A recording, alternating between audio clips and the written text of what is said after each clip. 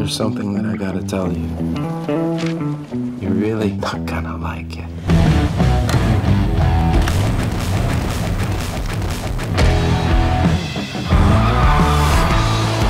Your real name's Harry. Harry James Barber. And you changed your name because why? The FBI's looking for me because I robbed a bank in California.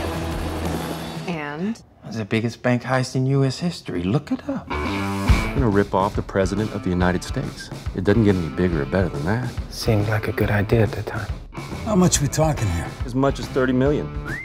I'm in. Yeah, you're in. Can I hug you? Check this out. You see that building? That's the bank. What's that for? We gonna crush some grapes? That's a hot tub. What's a hot tub? Sorry, I shanked my drive. I'll shank you, you sherbet-colored ass! If everybody does their job, we should be looking at Nixon's money within an hour. How are you gonna shut off the alarm? I'm working on it. I know how you can do it. Fire in the hole. Do it. Hey, look at this! It remains.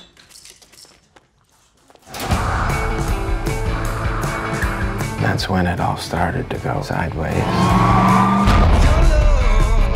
456 boxes smashed open. They were obviously looking for something specific. He's a crook, and crooks don't know how to stop when they're ahead.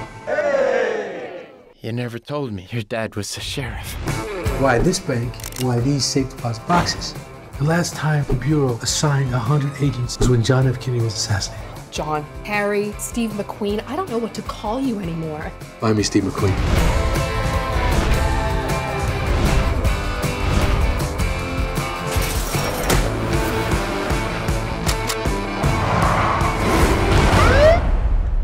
What's your name again? Steve McQueen.